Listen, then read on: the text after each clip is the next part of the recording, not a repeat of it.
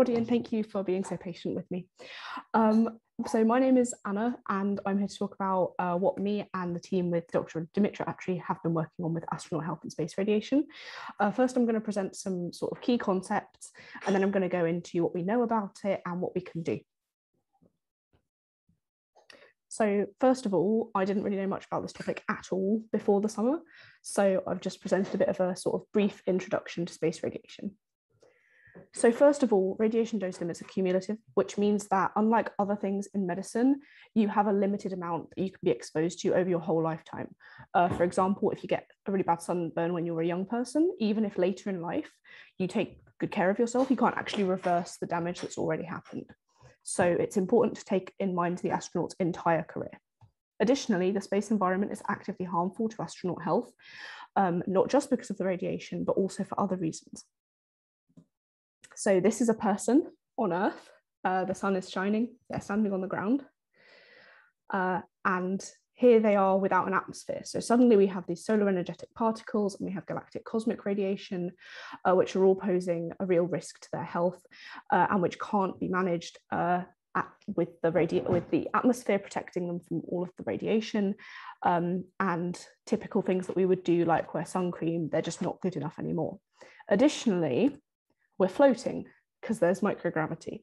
So we have reduced muscle tone and bone mass, various cognitive changes, fluid distribution changes. Almost every single part of the body is affected by microgravity. And then we're really far away and isolated. So that has a psychological impact as well, but also having this big distance from Earth to any sort of help, any supplies that might be needed. And it's important to understand all of these as working together to exert a combined impact on astronaut health. Radiation is a major limiting factor in establishing a long-term human space presence. This is relevant because we want to one day establish a crewed mission to Mars, which is, I think, about a 3-year one-way journey. So 6 years if they want to come back.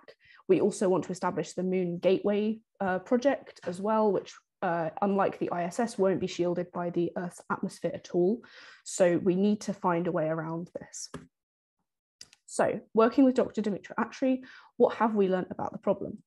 So we wanted to investigate what research is out there regarding astronaut health with specific reference to space radiation. We were looking at current guidance. So at the moment, NASA is the only space agency with crew relevant radiation limits, but ESA is also working on some at the moment. I don't think it's been published yet. We were also looking at types of radiation, how the body reacts to it, and we used a systematic review methodology. We subdivided the work according to body systems.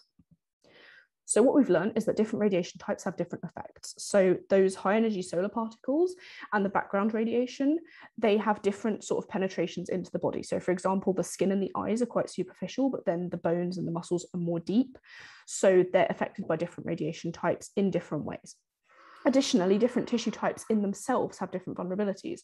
So depending on whether the tissue can regenerate very quickly. So for example, the skin might be better off just some of the cells might be better off dying and sort of sloughing off, whereas something a bit deeper, which might be, say, your liver, might be better if it repaired the DNA damage and then renewed those cells a bit more. So it's important to understand how different tissue types are affected by radiation. As I said, NASA is the only organization currently, but ESA is working on it. Unfortunately, we found a lot of research was sort of methodologically limited. So as we said before, radiation works together with microgravity. So if your lab is only capable of having either analog microgravity or radiation, then you can't look at both of them in concert. Additionally, you have to combine different types of radiation. So if you can only simulate those high energy rays, then you won't understand what's happening when they both work together with the low energy ones. So this means that there's a lack of research in terms of that, but also because we've only sent a few people up. So there's a lot of mouse models, tissue samples, and there's very few like papers actually looking at what astronauts have experienced. So we understand that it's a problem. We understand that we need to do more research into it, but what can we actually do to keep astronauts safe? So before spaceflight, we can screen applicants. We can make sure that we're selecting people, for example, without a history of cancer. We can make sure that if they've been a pilot previously, then they're exposed to somewhat more radiation than other people. So we can make sure that we're screening applicants that are going to be the least affected by this. Additionally, we have to understand the risks that are posed to these astronauts. And if they can understand the risks, then they can take steps to protect themselves. And we also have to do physical and psychological training.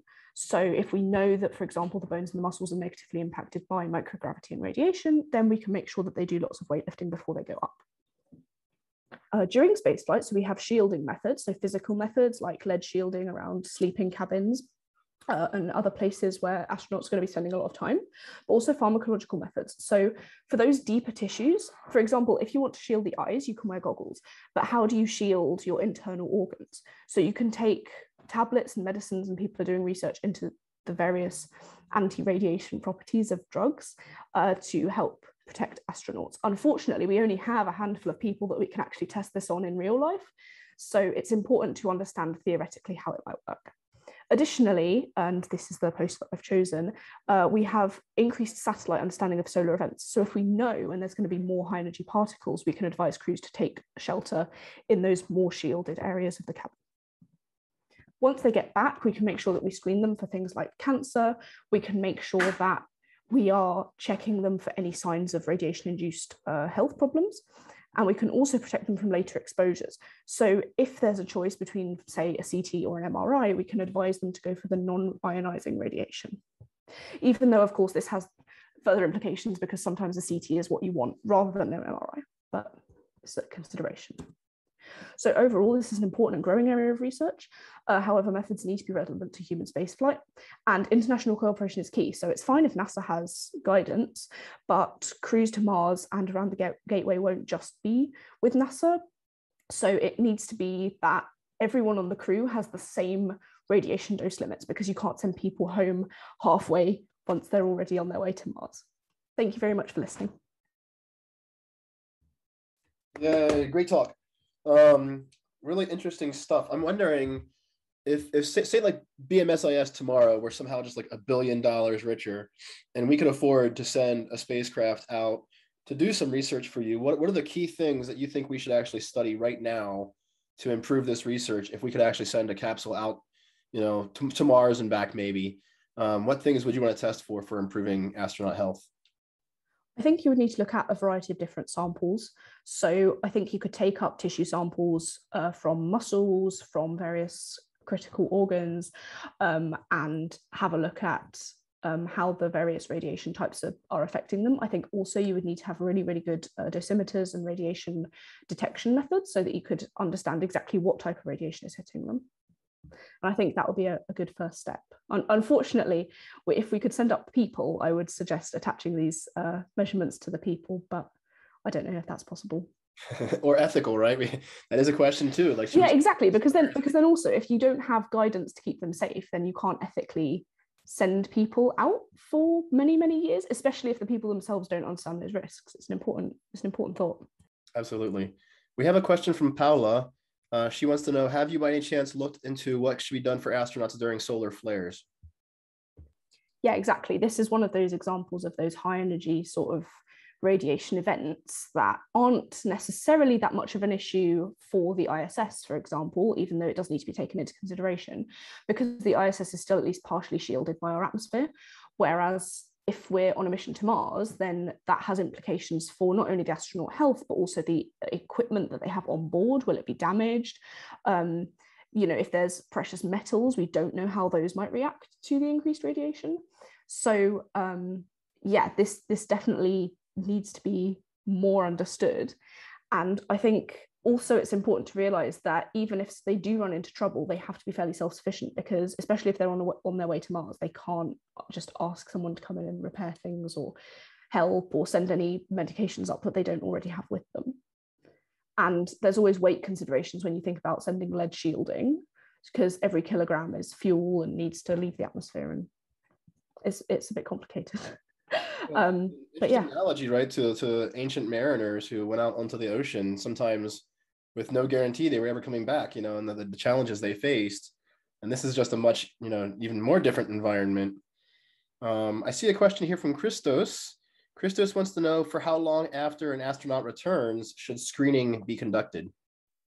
Absolutely no idea, I'm afraid, Christos. I think it would need to be conducted for as long as it takes for them to get to the same position as someone who hasn't been to space. So, for example, if they've been exposed to the equivalent amount of radiation that you would expect from, like, I don't know, a 50 or 60-year-old in their 30s, then that's the sort of screening that they should be exposed to. But that's just me thinking out loud. Wonderful. Any other questions for the chat, or does anyone want to unmute and ask a question? Anna, thank you for a very interesting presentation. Do you have a sense of how good like mouse models are, or other type of models that we use to assess radiation on biological tissues, how good they are at being representative of what humans would experience? I would imagine they're quite good, but no one's compared them directly.